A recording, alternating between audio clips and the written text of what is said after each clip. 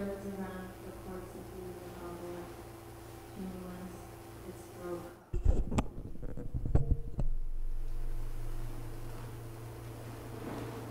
his palace latrines, a heavy flow of blood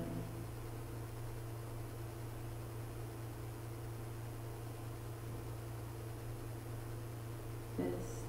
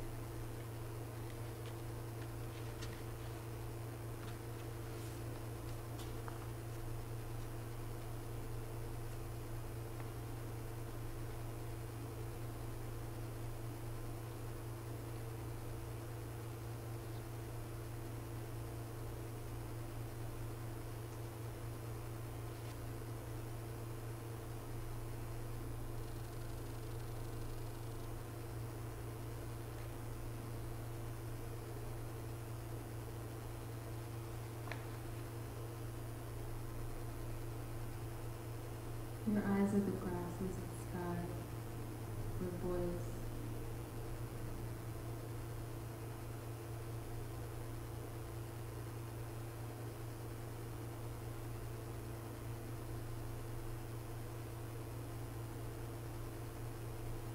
Fashions them and does so with success.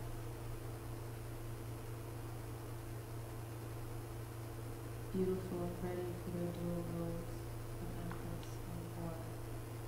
By whom did he sire these girls?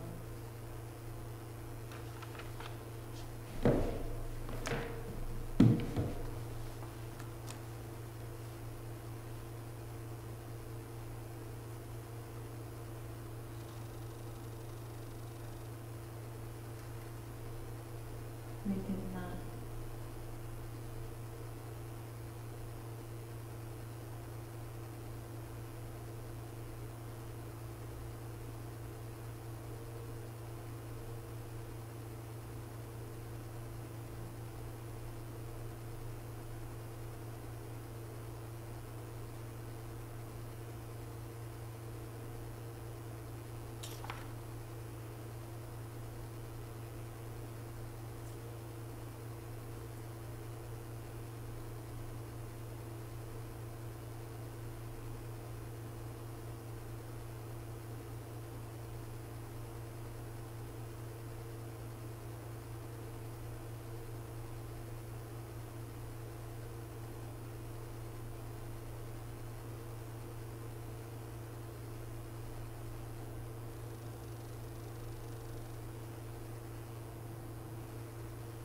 How do you know the load you dropped was on your pillow? And thank you for your kind words about death. I have so many friends. As a stalker, I think our relationship is really much more unique. You're the only one.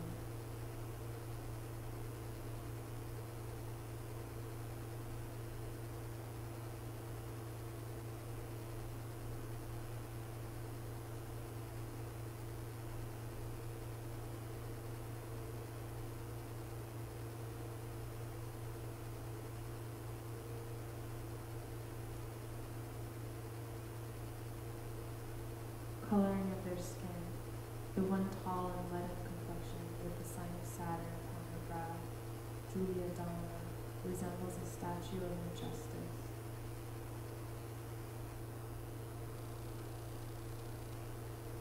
Overcoming fate, the other small, skinny,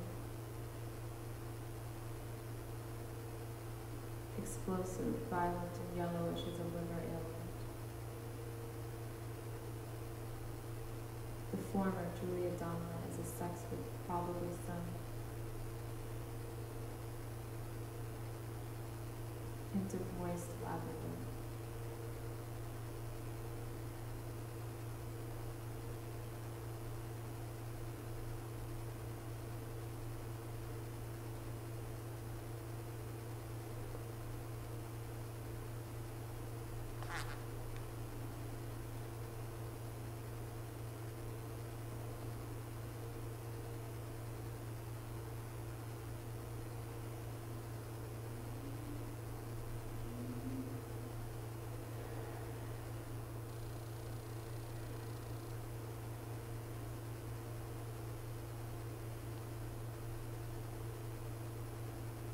drifting in your window when you shut your eyes.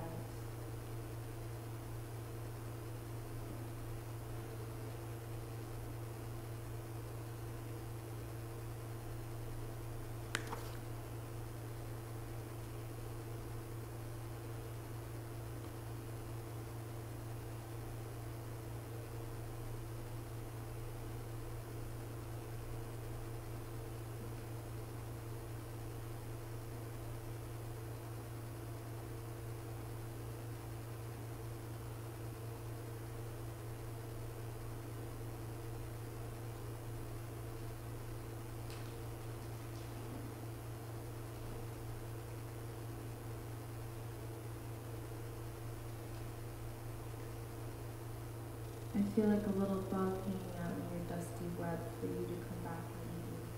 I'll love you until I grow old and die waiting.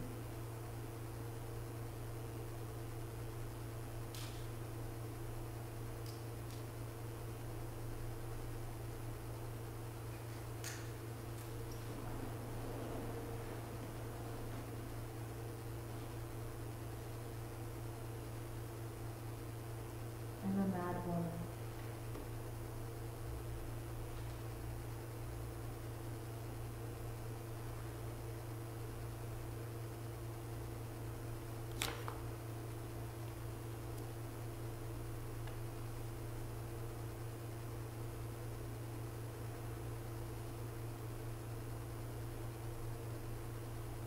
Next.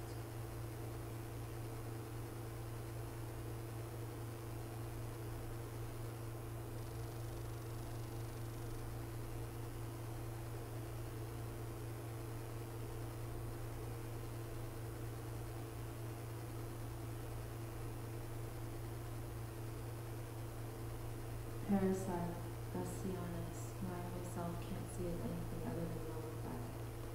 This parasite planted its prick in the compressed kingdom of the Mesa, which wasn't at first a kingdom but a priesthood, and all of it, kingdom, priesthood, priest, and priest-king at its head, swore they'd been imbued with molten matter and were made of gold and descended straight from the sun. But one day this priesthood, which manipulated precepts and mumbled in principles rather as one handles, haphazardly and without any skill, pins or gussets. This priesthood, which perhaps had in it something divine, but no longer knew where that something might be relocated, priesthood in which the divine was crushed, reduced to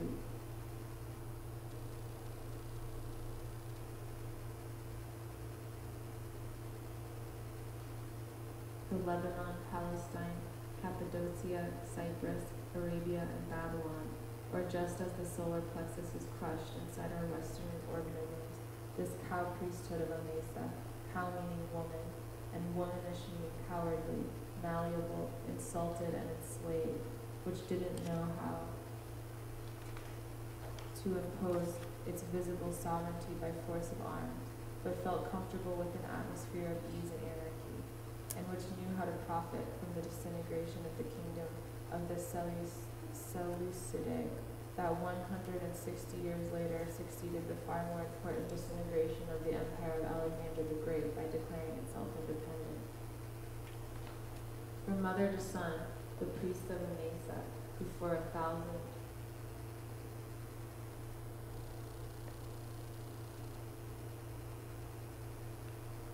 handed down the kingdom in the bloodline of the sun. From mother to son,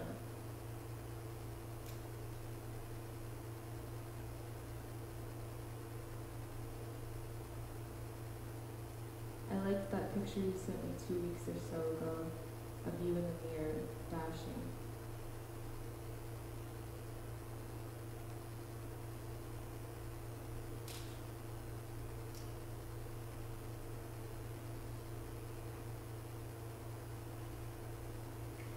And reading that John Ritchie book, City of Night.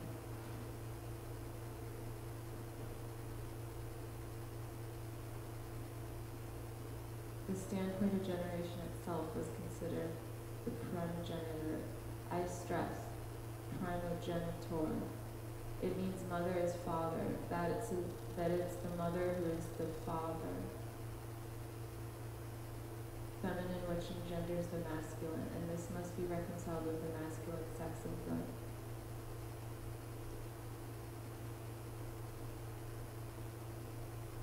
Those who worship it from ever becoming cupholds. Nevertheless, in Syria, and especially amid the Syramids, it is the daughter who joins the priesthood, whereas the son joins nothing.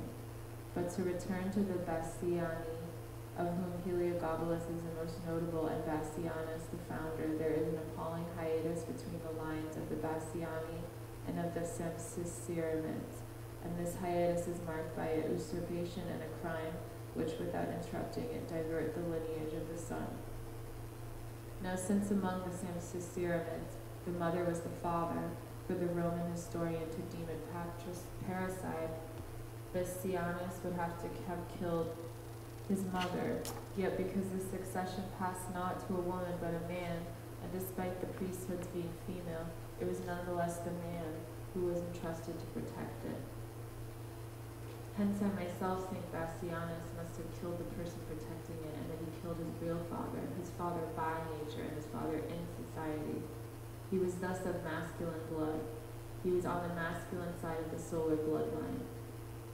But the fact of having re-established once again the supremacy of the male over the female, and of masculine over feminine, scarcely seems to have sorted things out, because with him the downfall begins. And in history it's hard to find a more perfect aggregation of crimes, depravity, and cruelty than this family's, wherein the men assumed all the malice and weakness, and the women the virility. On that score one could say that Heliogabalus was shaped by women, that his thinking was done according to the will of two women, and that whenever he wished to think for himself, whenever his male pride, nettled by the energy of his wives, of his mothers, who all slept with him, wanted to manifest itself, we know what the result was. I'm not judging what resulted as history may judge it. This anarchy, this debauchery please me. They please me from the point of view of history and from the point of the view of Heliogabalus. But at the moment when I take up his story, Heliogabalus wasn't yet born. The kings of Emesa, those little women kings, who wanted simultaneously to be both man and woman, like a Megabyzus of the temple of Ephesus, who, while a man, bound up his own prick in order to sacrifice as a woman, but turned into the embedded sacrificial stone in front of which he would sacrifice standing, had long since entrusted their freedom to the hands of Rome. Of the ancient kingdom of Amathia, there remains only this temple, gloomy and voluminous. The control of trade, war, protection of worldly goods, all belong to the old troopers of Rome. As for the rest, each Syrian could believe whatever he wished, and the religion of the sun remained modeled here and there with devotions to the moon, with an admixture of moonstones, fish, rams, and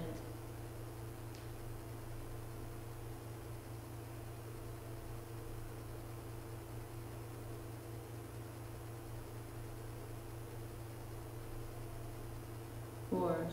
No more bulls, eagles, some room for sparrowhawks, but no cocks. No, it doesn't seem that the cock had any great standing in those particular rites. The temple of Heliogabalus at Emesa was for several centuries the center of spasmodic attempts to gouge the glutton.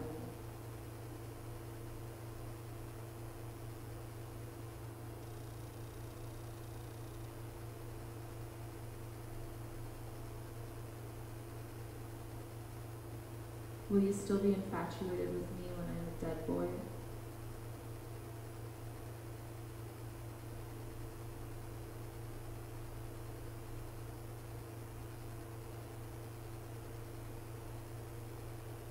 Outcast worshippers. It must be said that the breath which was in chaos fell in love with its principles, and through this forward motion, this kind of idea which does away with darkness, a conscious desire reborn. And in the sun itself there are living sources, an idea of chaos reduced and completely eliminated.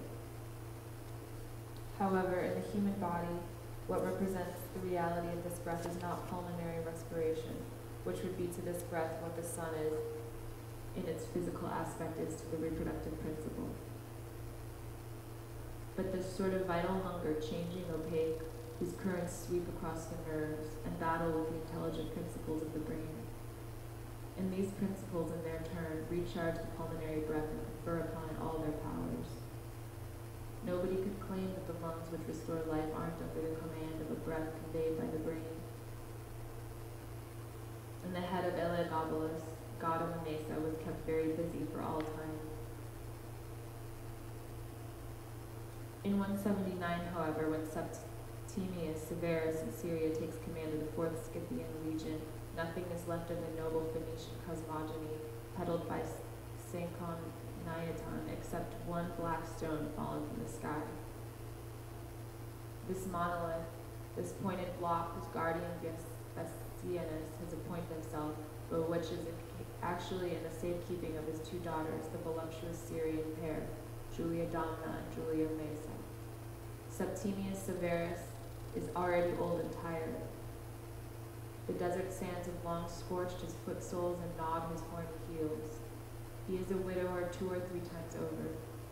But scarcely has he disembarked than he decides on taking a wife, and to do so consults the official registry lists. In these registers he finds the moon, i.e. the moonstone, i.e. Julia Domna. Now Domna is Diana, Artemis, Ishtar, and also Proserpina, the force of dark feminine, the dark in the 3rd region of the earth, woman incarnate in hell, and who never reascends from hell. But Julia Domna has a horoscope that destines her one day to be wife to an emperor, and he decides to wed Julia Domna because of her horoscope. Besides, Moonstone Julia Domna, horoscope, and the hydromantic oracles before whom imperial horoscopes are cast, are all in accord. I'm saying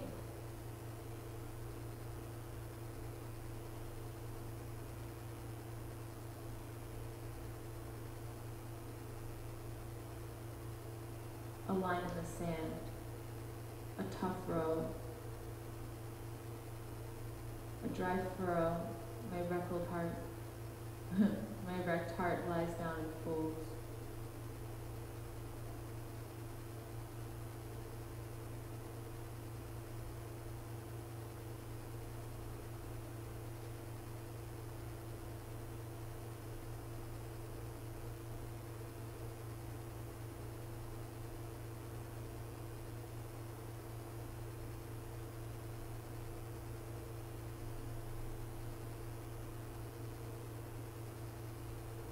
These sloppy seconds are first class.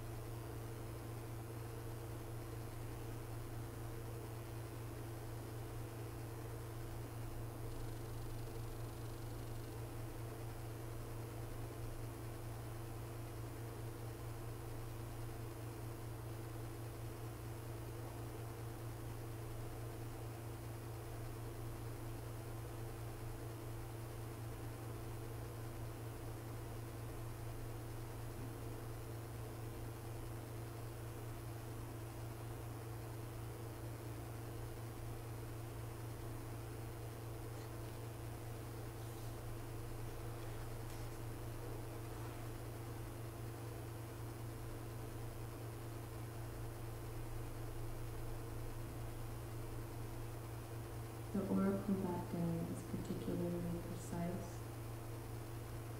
and particularly conscientious, because afterwards the horoscope was cast announcing to Julia Domna that she'd be queen one day. And it's known that 30 years later, Varius Marcellus, putative father of Heliogabalus, caused to be erected in the oracle's honor a votive stele upon whose stone was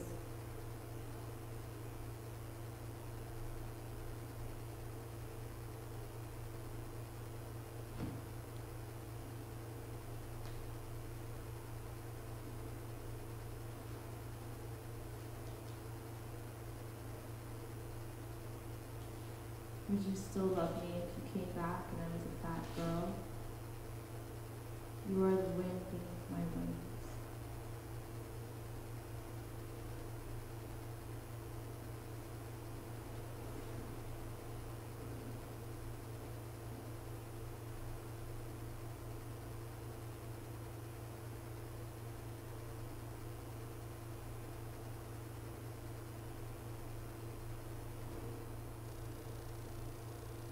To peel you like a mango, suck the sweet yellow fruit.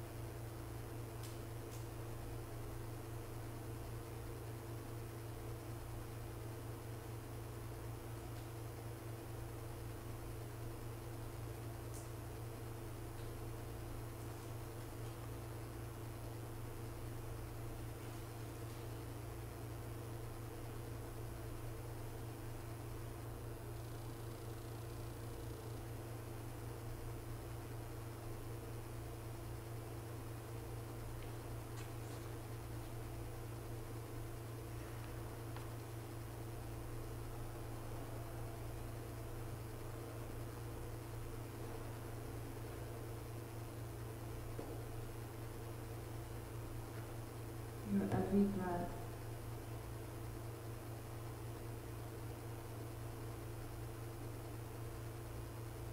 a magnificent bird. I build my house for you.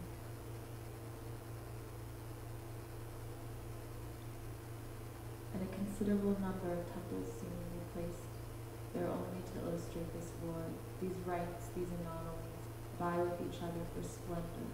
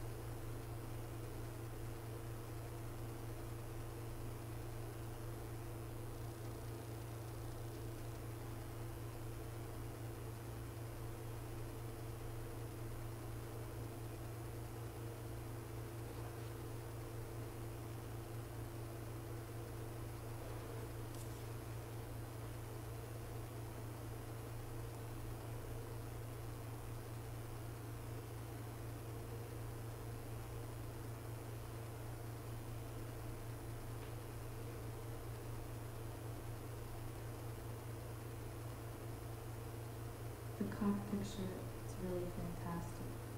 Would be even better high resolution poster size. Is it cum dripping?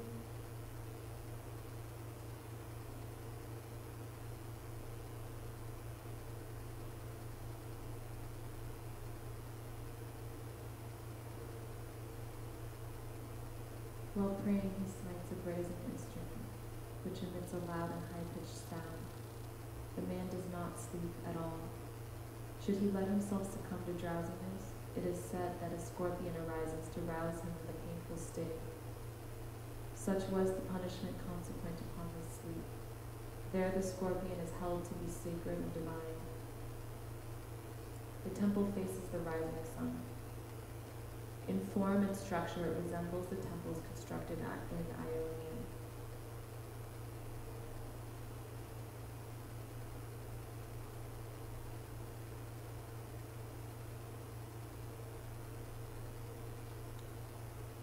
It's here we get onto the scent of woman. If instead of giving us an external description of the temple, Heliogabalus, and his description is never more external than when he appears to gain access to and penetrate its utmost secrets. Lucian had had the slightest curiosity about principles. He would have examined the temple colonnades as to the extrahuman origin of the female sexes in stone which comprise the ornamentation thereon. This is the very principle of Ionian architecture.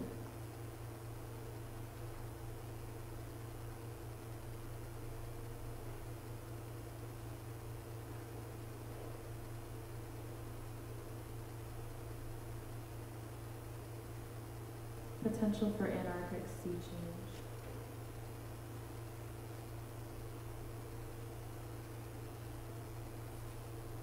When you get used to one grammar, you begin to perceive another, which was always present, but mute.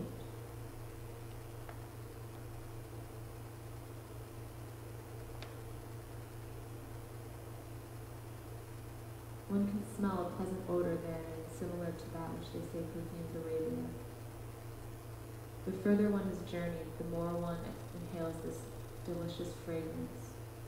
And on departure it leaves one not clothing, is deeply steeped in it, and thus one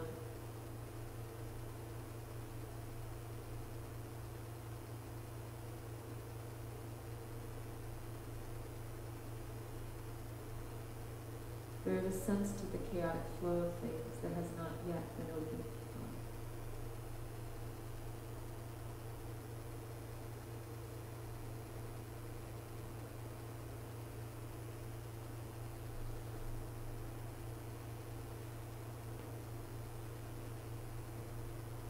Music comes out of nothing, never to embody it. Yet its capacity for nuance somehow has a hold on the feeling of that inchoate moment before we speak. What is the feeling of the rough boundary between the changes that sustain the continuity and conformity of the center and the rhapsodic chaos of the hinterlands, singing the crazy folk songs of nomads free of all memory? I love you so much before words, how you dance on the limb of a decision that never comes.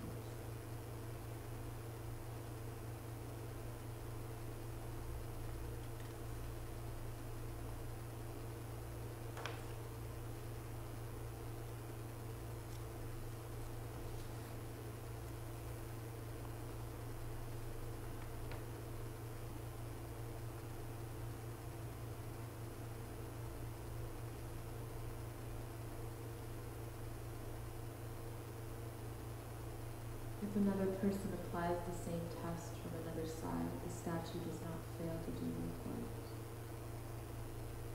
Between these two statues may be seen a third, of gold also, but having nothing in common with the other two. This is the Semyon. She wears on her head a golden dove.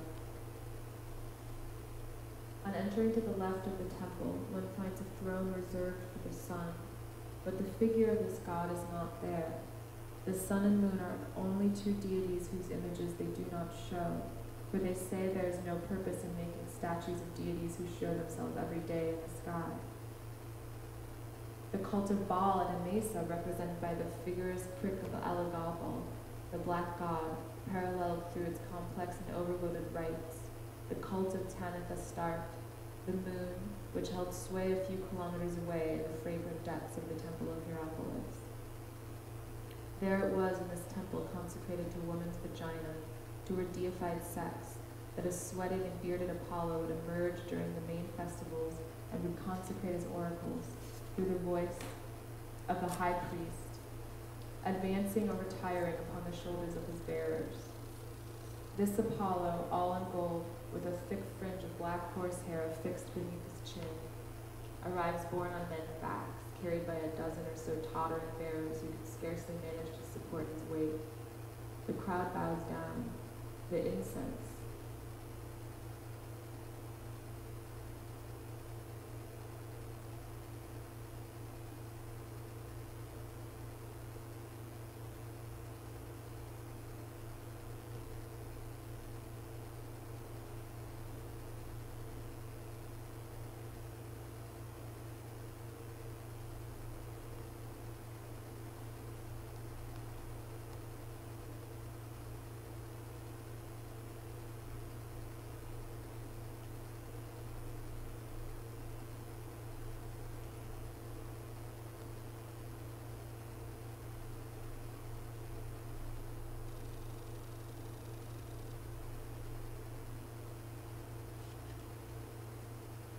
mail for you today. Grease up that meaty dick of yours and imagine that you're shooting a thick, hot load down the back of my throat.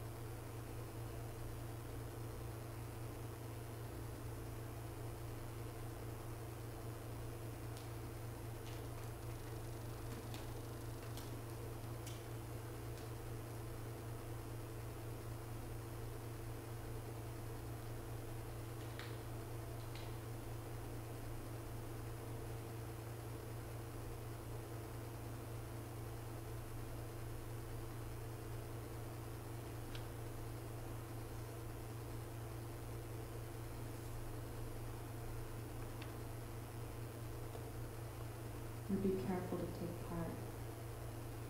But what for the galleys and the invitation to mutilation is for the majority of the people one for fornication, while the new virgins are sacrificing their freshly attained virginity upon the altar of the moon, their devout mothers getting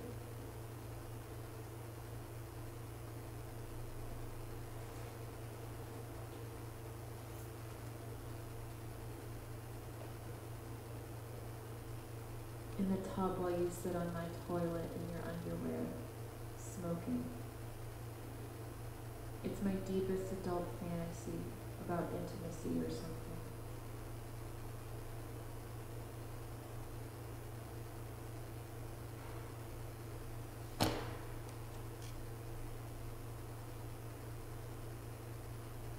I sometimes wonder if LA life is right for me. Think maybe not. I'd come back here and feel like I'm home. I'm giving LA one more year. I think you're tops. I'll sit on the toilet, only if you fuck that rubber pussy while you're in the tub.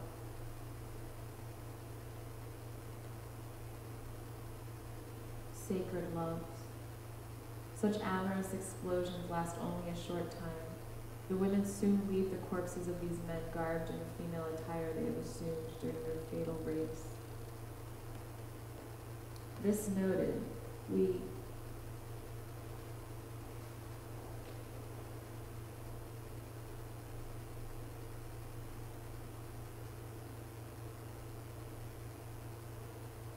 I don't know what to do, say.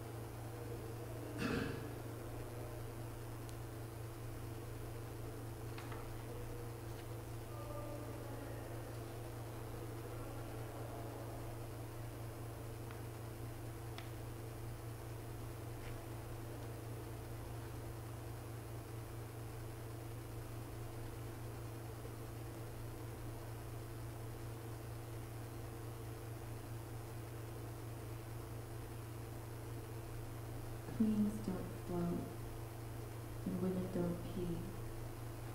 Will you break dozens of eggs over me before you fuck my lights out? Will you suffocate me with Wonder Bread? Will you vomit your half-digested burrito in my face? Or is that too nasty? Keep up the sweet talk.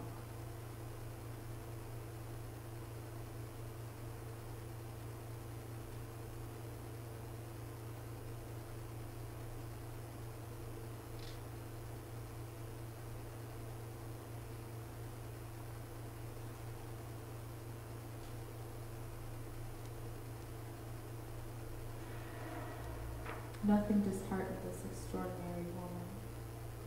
When war was off, poetry was back.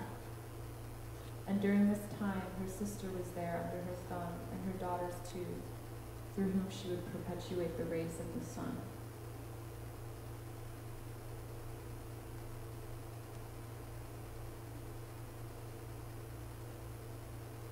Year 204 during the Your flattery will blow me up, I hope.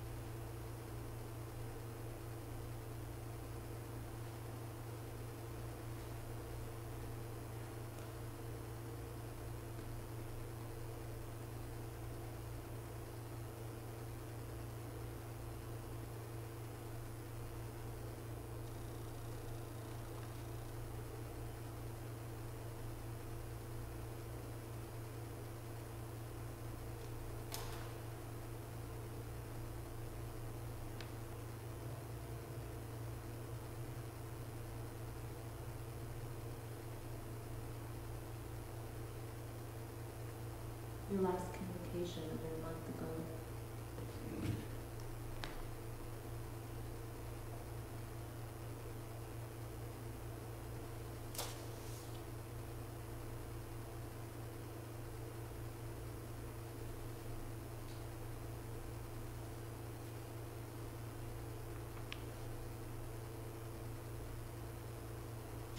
I know it's perverse and being insanely self-indulgent.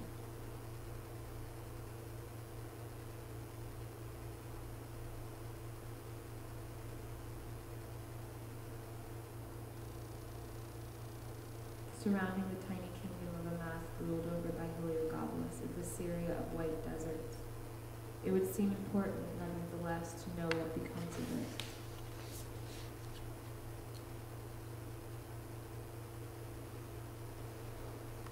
From the military viewpoint, Syria is calm. From the physical and geographical viewpoint, it is more or less identical to how it is today. Today, the Orontes, which used to rinse the walls of the temple of the Mesa via a sort of diverted arm, has ceased rinsing them. Antioch is called Antioch and the Mesa is called Homs. Of the temple of the sun nothing remains, and one might think it has vanished underground. It truly has vanished underground, for it's still there, and a mosque has been built half a stade to its right, facing the setting sun. But a plain paved square covers its fabulous foundations, for which nobody has ever taken a notion to dig. As for the town of Homs, it stinks like a mesa stinks, since love, meat, and shit are all to be found in the open. And pastry shops are near latrines, ceremonial slaughterers beside ordinary butchers. The whole of it shouts out, spills forth, makes love, squirts poison and sperm, just as we ourselves might hawk and spit. In the alleyways, taking huge rhythmic paces like those, the vast statues of sewers might have made merchants sing out in homes, as they used to drone in a mesa, before their stalls, all veritable auction sales. They wear the long robes one reads of in the Gospels, and they rush about amid the dreadful smells like mountebanks or oriental clowns. And in front of them, in 211, a crowd passes, slaves and aristocrats thronging together, and above them on the town heights gleam the shining walls of the millennial temple of the sun. Leaving the market alleys where, amid the elementary rubble, fat sewer rats rot away, we reach the actual temple whose hidden splendor has given some of the ancients themselves cause for reflection.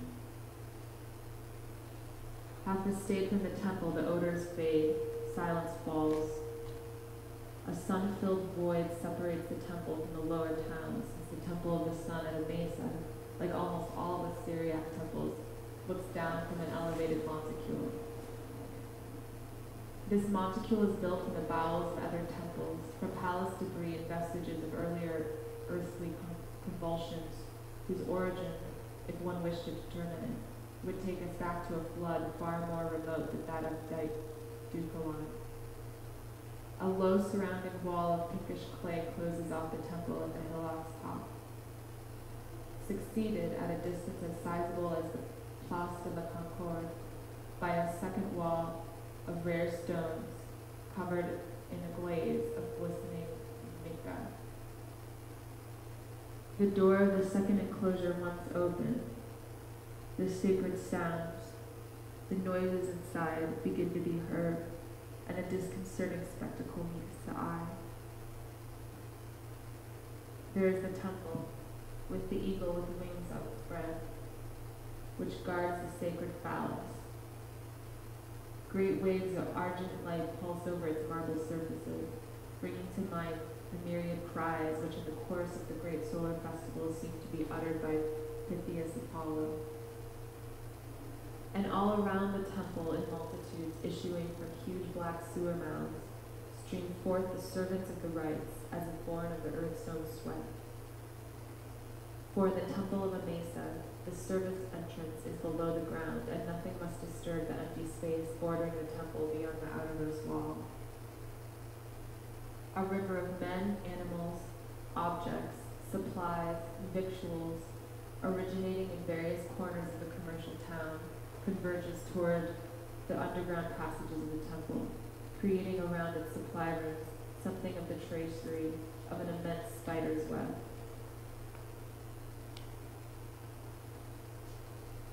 This mysterious intersection of men, of live or flayed beasts, of metals humped by a species of little cyclops that only once a year sees daylight, of foodstuffs, of things fabricated, creates at certain hours of the day a paroxysm, a clutter of complaints and noises, but it never actually stops.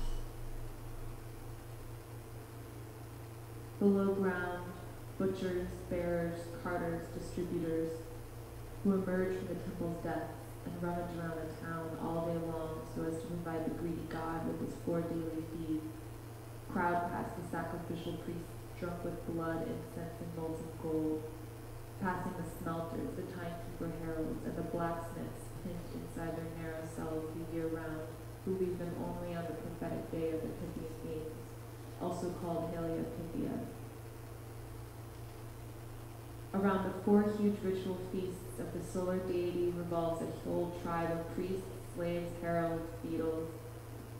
And the feasts themselves aren't simple, for with each gesture, each rite, each bloody piece of handiwork, each knife dipped in an acid and wiped, with every new vestment Bassianus doffs or adopts, with the striking of each sound, to each abrupt clash of gold and silver, of amiantus or electrum, to every hinge creaking and resounding through the gleaming underground passages with all the din of the cosmic wheel, there corresponds a whirling flurry of dark and tortured notions, ideas in love with form, and which burn to be reincarnated. A mass of gold flung into a pit fed by the Cyclopeans, At the very instant, the grand high priest frantically ravages a vulture's throat and drinks its blood, intimates a theory about the alchemical transmutation of feelings and informs to feeling, according to the ancient Egyptian sacred ritual. But to this notion of bloodletting and the material transmutation of forms, there corresponds an idea of purification. It has to do with isolating the very essence of any sensual ecstasy experienced momentarily and individually by the priest, so that this explosion and this rapid outburst of frenzy may return, unencumbered by matter, to the first principle from which it's been born. Then there are the innumerable rooms consecrated to a single action, or even to one simple gesture, with which the underbelly of the temple and its rumbling bowel is seen.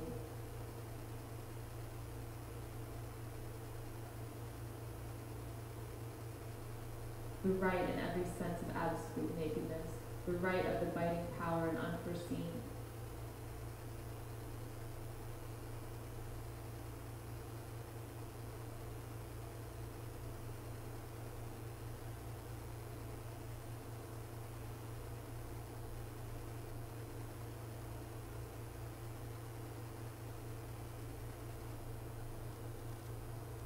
I'm listening to you read Derrida.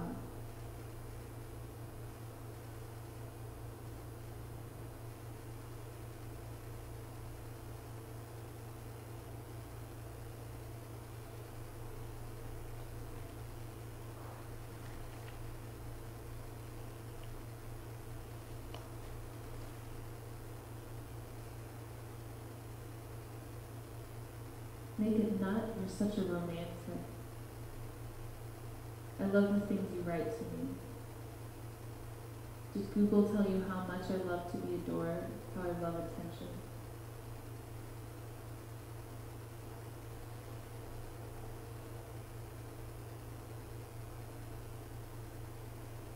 I'm still curious about your impulse to go after such an androgynous bottom, despite being primarily interested in getting bent over and pulled yourself.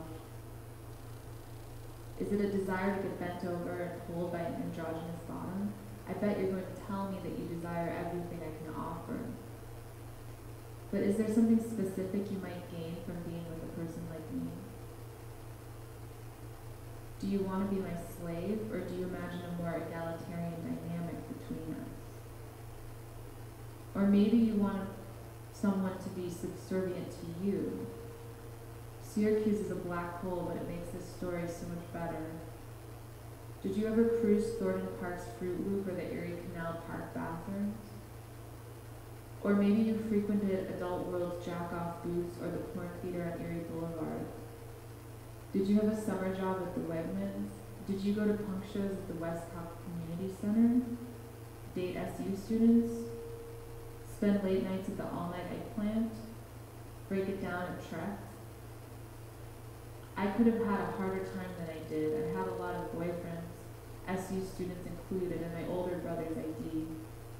I stopped eating meat when I was 14. When I was 16, I worked at a Gianelli sausage stand at the state fair. I could never get the sausage smell out of my skin.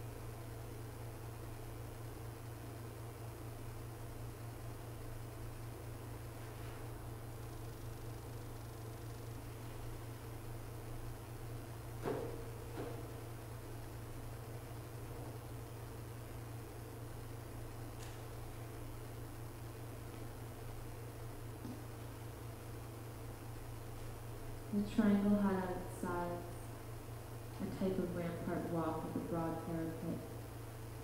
And off this walkway opened other chambers without exits toward the daylight, but where for a period of a week, equivalent to the Greco-Roman Saturnalia, dreadful slaughter was.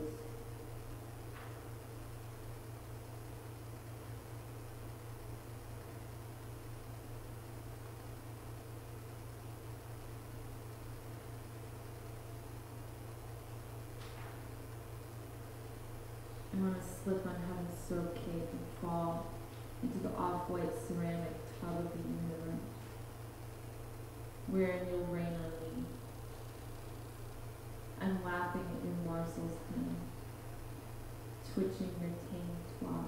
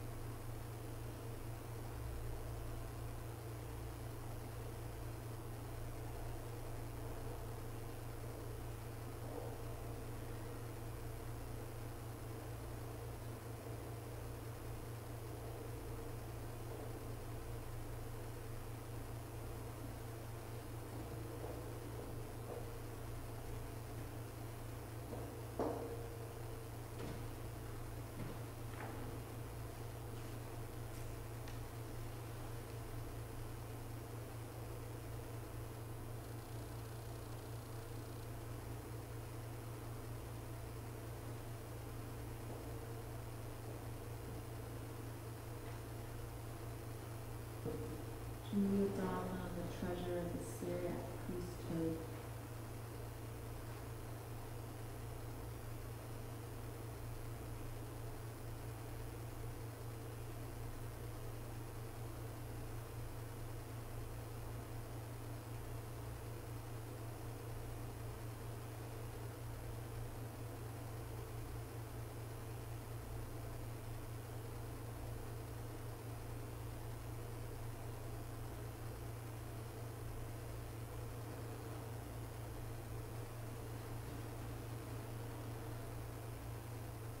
Calamatos, and queens floating in brine